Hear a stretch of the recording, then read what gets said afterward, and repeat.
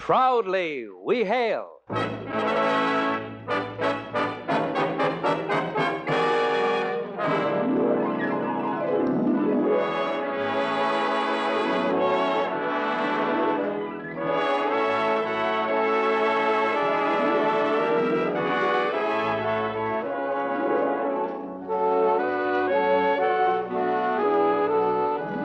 From New York City, where the American stage begins, here's another program with a cast of outstanding players.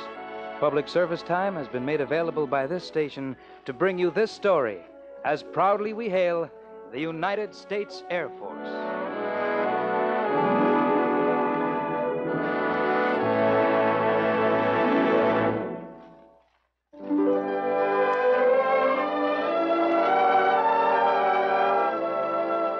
Today's warm and human narrative is unusual in many respects. It's the story of a boy who lived in a small town, yet it's about the Air Force. It's a tale of love and romance, yet there's much that's heroic in its telling. And finally, there's a parable, the story of a little man who was in reality a big man. Here then is today's play, Big Man. Our first act curtain will rise in just one moment, but first, opportunity is a word that's been used in proclamations, campaigns, and slogans ever since the dawn of American independence. There's no hollow sound to its usage either, for this land of ours is truly blessed with more opportunities for success than any nation on earth. Today, your Air Force is offering ambitious young men greater opportunities for success than ever before. As an airman, you'll receive free specialized training in one of the hundreds of Air Force career assignments. And there are careers to suit every interest, such as communications, radar, air traffic control, and many, many others. As an airman, you'll wear the handsome blue Air Force uniform, and you'll serve in fascinating assignments at home and abroad. And you'll be a member of a wonderful organization that has won the respect and admiration of people everywhere. Yes, your United States Air Force is made up of outstanding young men who are going places in highly skilled, good-paying careers. Find out soon about your opportunities as an airman. Visit your nearest Air Force recruiting station at your earliest opportunity. And now we present the first act of Big Man.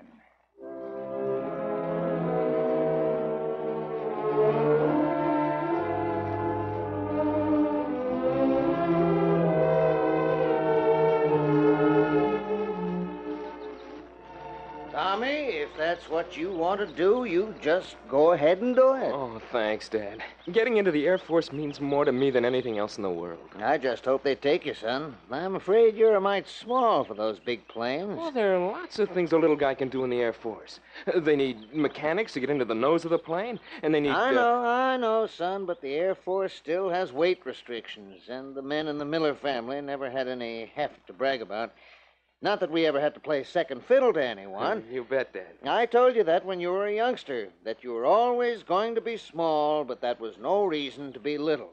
There's a lot of difference between people being small and people being little. I know, Dad. Yeah, come on inside. We'd best tell your mother. She's liable to be a bit upset, but don't let it bother you, Annie. Mothers just have a habit of acting that way. Come on, Tommy. Oh, darn it, I just have to get around to oiling those porch chairs. Oh, I'll do it this afternoon. You're a good boy, Tommy. You'll make a fine airman. Thanks, Dad. Well, I thought you would never finish out there. What's the big secret? It's all been decided, Mildred, and nothing you say will change our minds. Huh, Tommy? That's right, Dad. Oh, you two sound like a couple of idiots. If you're talking about Tommy's joining the Air Force, well, that's something that was decided a long time before you two got around to jawing on the back porch. You must have been eavesdropping. Eavesdropping, my foot. You think a mother doesn't know these things, almost instinctively? Come on, eat. Supper's getting cold. No, wait a second, Mama. I don't understand. How did you know what we were deciding? Tommy, when you were 3, a man flew over the house one day, skywriting. You looked up, and you asked me what he was doing.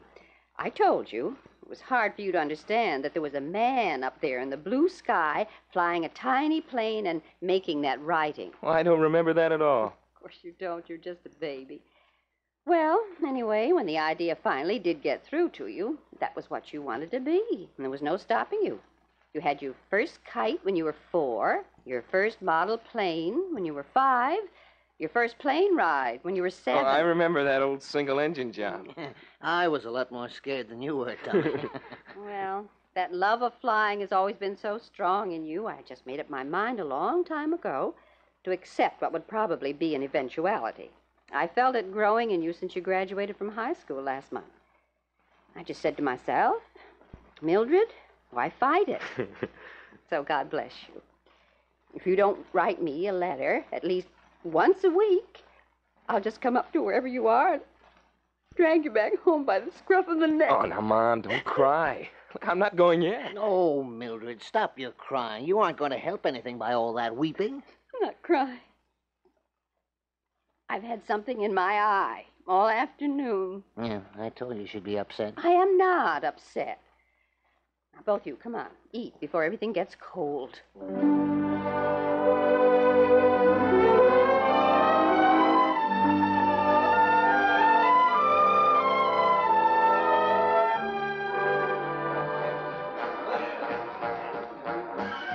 Oh, Tommy, that's wonderful. You'll look simply super in that blue uniform. Oh, well, it's more than just a uniform, Sally. Oh, I know, silly, but, well, the uniform is a scrumptious one. Silly Sally Brown. The cutest girl in town.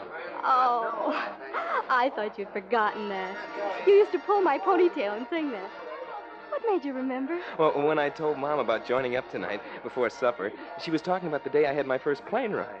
And I don't think she ever found out that I had my first plane ride and my first kiss on the same day. Silly Sally Brown. Cutest girl in town. Oh, Tommy, I love you. Come on, let's get out of this creep joint. Take a walk down by the river. There's a big full moon tonight. And I'm the easiest girl in Parkersburg to convince. Hi, Sally. Oh. Well, I see you're not particular who you go out with. Hi, Shorty. If you call me that once more, I'll tear you from limb to limb. Come on, Tommy. We'd better be going. Run along, Shorty. Mama wants you. Sally, I've got a clout here. Tommy, if you insist on brawling here in this public place, I'm going home by myself. I hear you're going into the Air Force. Since when are they accepting midgets? Come on outside. What's outside, your gang? I said come on outside. Tommy, I'm leaving now. And if I leave alone, that's the way things will stay. Alone. Oh, okay, Sally, I'm coming. I'm going to be back here in exactly 1 hour. You be here. Goodbye, Shorty.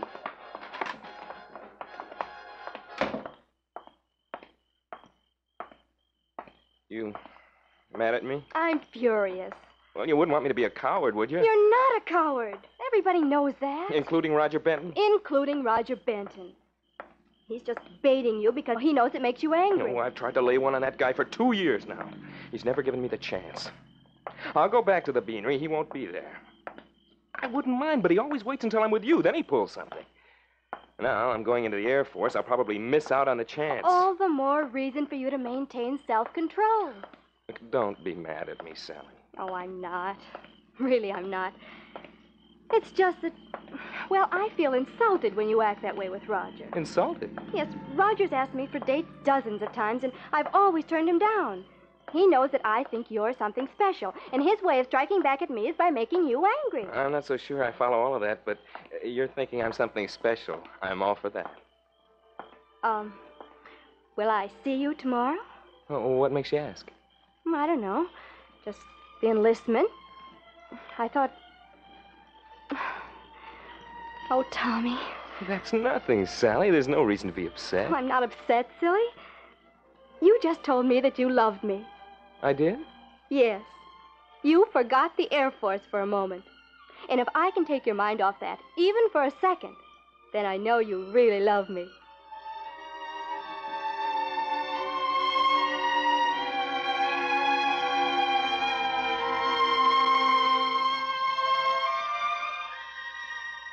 Come on, Dad. Hurry up. I'll be late. Oh, Tommy, it's 5:30. It's an hour's drive to Warrentown, and the recruiting station doesn't open until 8. Dad, you didn't have to get up and drive me. I wanted to take the bus. No, I'll drive you, son. We'll get there in plenty of time. Where's your mother? Well, she cooked me some breakfast, said goodbye, and went back to bed about an hour ago. Come on, Dad. Hurry up.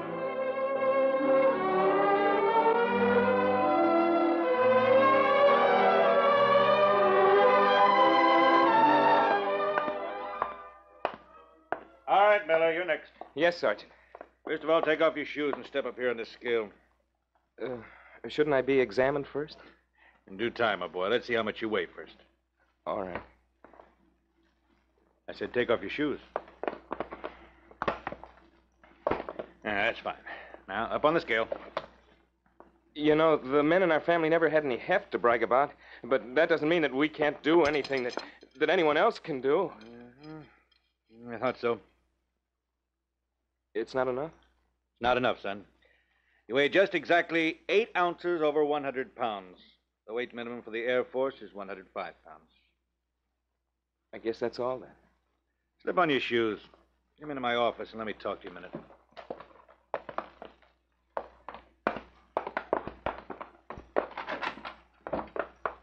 Right in here. Sit down. Smoke? No, I don't. I just got a minute or two for a quick cigarette. Miller, just how badly do you want the Air Force? More than anything else in the world. You a big eater? I'm serious. How's your appetite? Mom says I eat more than any other 2 people she knows. I can't understand why I don't put on weight. Well, there's nothing in the world you can't have if you really want it. And you're not striving for the impossible. 4.5 pounds. That's less than a small sack of flour. I'll tell you what I'll do. I'm going to take your enlistment papers and put them right here in my drawer. You come back in about 2 months and let me put you on that scale again. You mean it? I certainly do. We can always use a young fellow with lots of spunk, and this is one way of proving it. You just watch me. I'm going to eat everything I can lay my eyes on. That's the spirit. Okay, Miller. See you in about 2 months. It's a bet. In 2 months.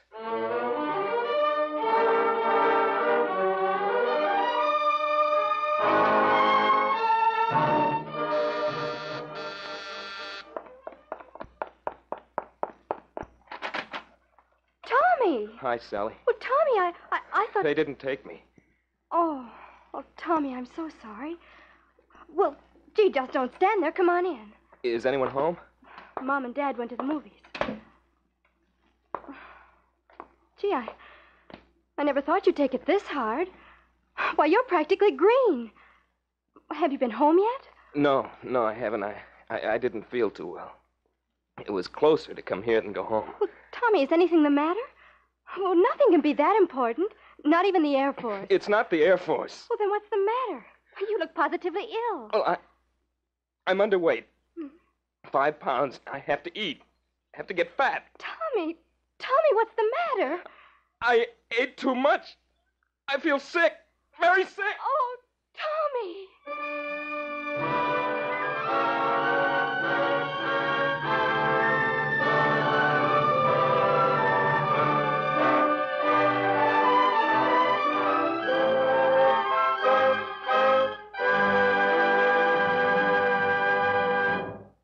You are listening to the proudly we hail production, Big Man, and we will return to our second act in just one moment. But first, you know, it's often been said that to speak in terms of a man's interest is to win that man as your friend. Well, that's what the friendly people at the Air Force recruiting stations all over the country are doing every day. They're telling hundreds of career-minded young men about the outstanding opportunities available in the United States Air Force. They're describing career opportunities that suit every young man's interests and aptitudes. For example, well, if you're an amateur photographer, you can turn your basic knowledge into a colorful and highly interesting career by taking advantage of the free training available in the Air Force Photography School. It's the world's finest. Then, on the other hand, maybe you're interested in the new field of guided missiles and rocket propulsion. Well, here, too, you can get free training that qualifies you as one of the best military technicians in the world. Whatever your interests, your Air Force has a job for you. So visit your nearest Air Force recruiting station at your earliest opportunity and find out how you may become an airman in the United States Air Force. It's the career opportunity of a lifetime. You are listening to the proudly we hail production of Big Man, and we return to our second act.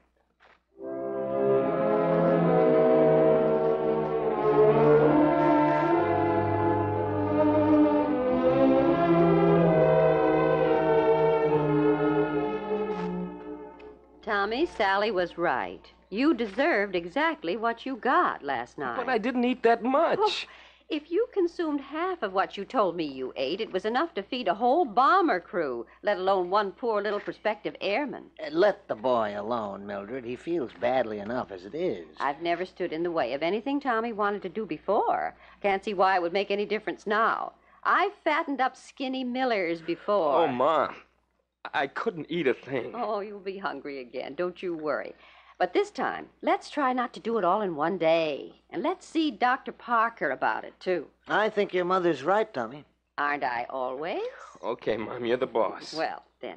Now, here's the plan of action. You've got 2 months. Is that right? Mm-hmm. He's holding my enlistment papers in his drawer. In 2 months, I've got to pick up 5 pounds, and then I can be accepted. That shouldn't be too hard if you're willing to do as I say. Okay, Mom, you're the boss. Tomorrow?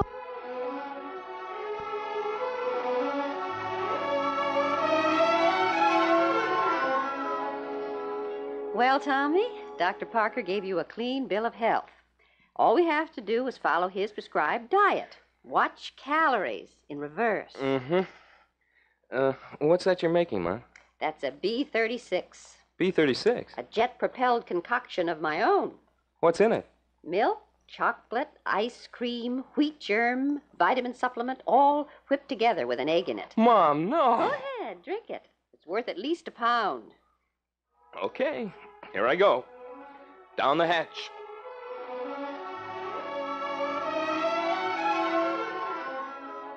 Mom, I can't finish all of this. All right, then. You don't have to.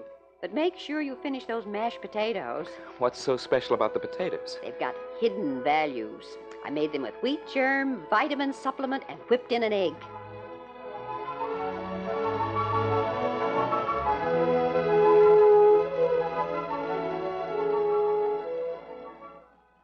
Mom, why did you let me sleep so late? All part of the plan. Be sure you put lots of heavy cream and sugar on that oatmeal. I know. Don't complain. I want you to finish it. I made it with wheat germ, vitamin supplement, I know. Don't tell me. You whipped an egg in it.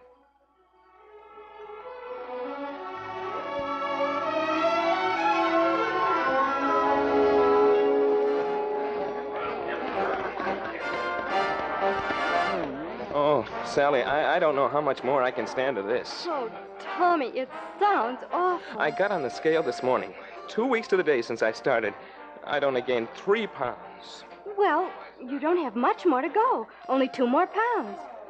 Gee, you should be able to do that easy. Did you say easy? I'm beginning to feel like a walking health food shop. Did you ever taste wheat germ? Mom used to put it in our meatloaf. Said it was good for us. More children in this country learn bad eating habits because of things that were good for them. I'm sorry, Tommy. Oh, I gotta go. It's almost 10 o'clock. The eating part of this I can understand, but why the early bedtime? Mom insists. And I've gone along with her this far. Besides, it's only 2 more weeks. I wouldn't mind being an Air Force widow if you were only in the Air Force. It won't be much longer, Sally.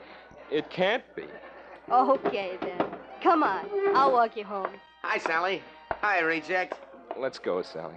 Hey, where are you running, Flyboy? You've got no place to go since they clipped your wings. Oh, Roger Benton, why don't you be quiet? Now, Sally, stop fighting Shorty's battles. Oh. Say that once more.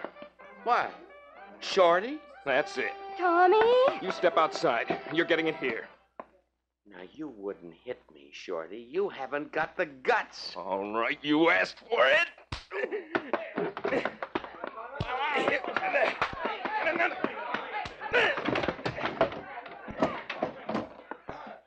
All right, now. Now, what's my name? What's my name? Tommy. Tommy what? Tommy Miller. All right, now. Sally, I have to get home, go to bed. Can I walk you home first? Yes. Yes, Tommy, of course.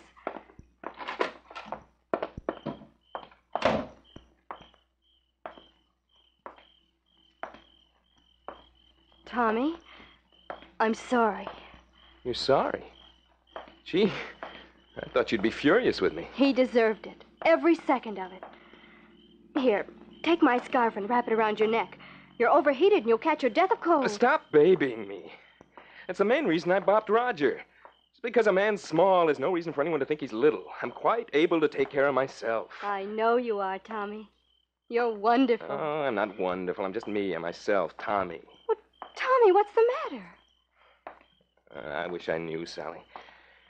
This weight thing has got me down. Oh, not now, Tommy. Not when you've been doing so well. Well, it's what you wanted more than anything. And if a person's willing to work for what he wants, nothing can stop him. I've always believed that. This isn't work. It's torture. Oh, it'll be over before you know it. Yeah, that's what I'm afraid of. It'll be over, and I'll still be a civilian. Well, thanks for walking me home. Do you want to come in for a minute? No, I better be getting home. Curfew has run. Well, wouldn't you like to kiss me? I'm sure that wouldn't do any harm to your diet. I guess I deserve that. You deserve that, too. Now get on home. Things are bound to get better. I can't get any worse. Good night, Tommy. Good night, Sally.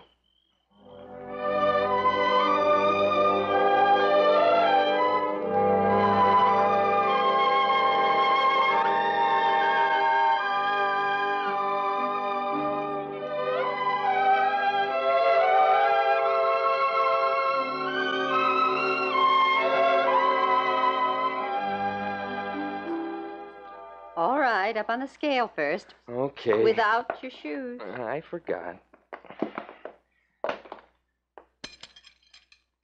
That can't be right. Step off again. Now step on.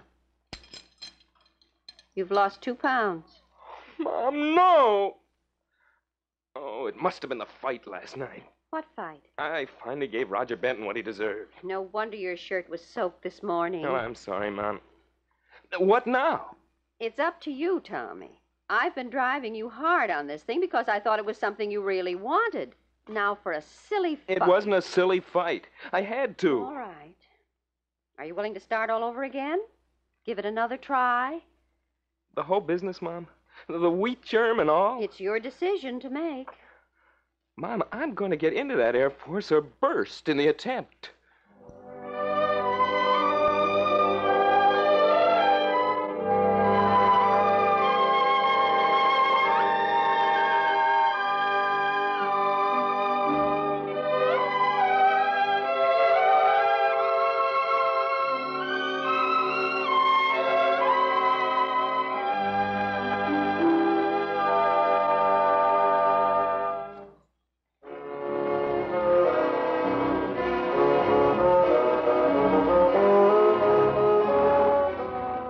Hey, Dad, look. I had to let my belt out another notch. Yeah, well, don't make yourself sick again. Oh, don't worry, I won't this time. Did you get on the scale? You bet. Picked up those 2 pounds I lost, plus 1 more. Oh, that's fine, Tommy. That's fine.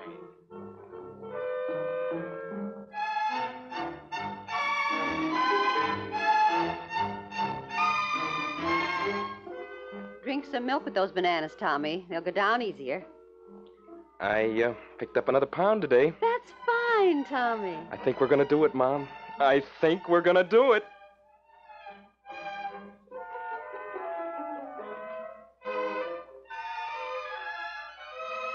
Sally? Oh, I know it's only 8:30, but I just can't. Tomorrow's the big day. I have to be at the recruiting office bright and early. Oh, no, Dad's not taking me. I'm going over on the bus by myself. Oh, I haven't weighed myself since this morning. Yeah, I was okay then. Yeah, just 105. The scale kept tipping back and forth. No, I can't, Sally. Honest, I can't.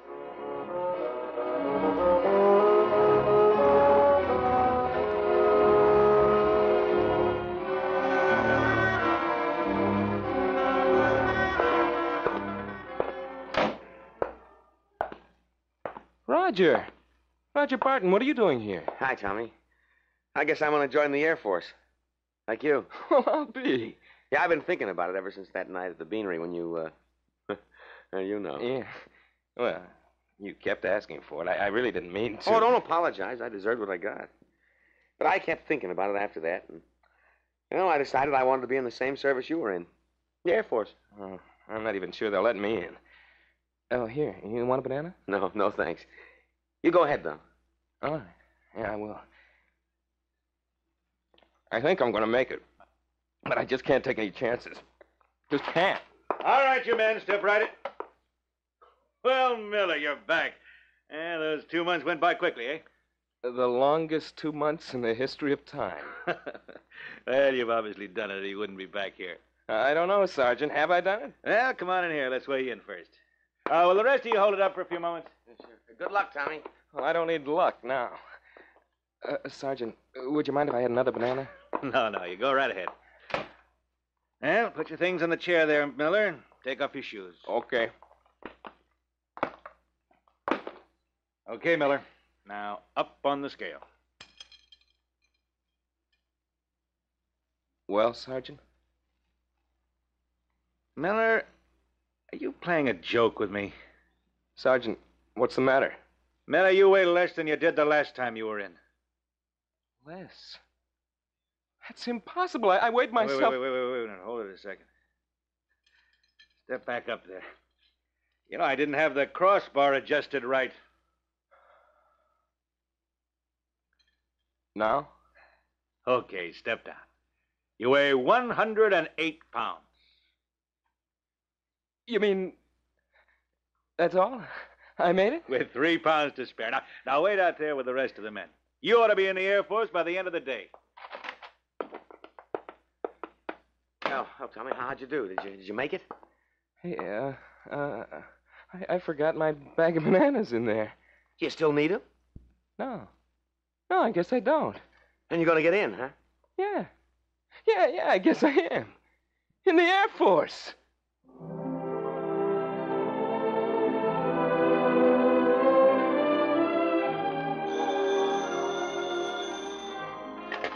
I made it, Sally. I made it. You did? Oh! In a minute or two, I'll be an airman. Well, that's terrific. And to do it took a big man.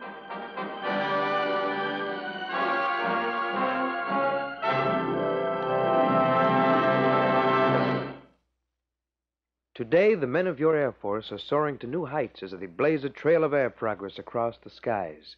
And now is the time for you to join them, become an airman with a highly specialized career. As a member of this aerial defense team, you'll be entering a whole new world, a world of the future that offers free training in such fascinating careers as guided missiles and photography, radar, and, well, gee, a host of others. You'll wear the handsome blue Air Force uniform, a uniform that gains respect and admiration wherever you go. So for a wonderful future with good pay, liberal allowances, and truly one of the world's finest careers, you become an airman in the United States Air Force. Talk it over with the friendly people at your local Air Force recruiting station.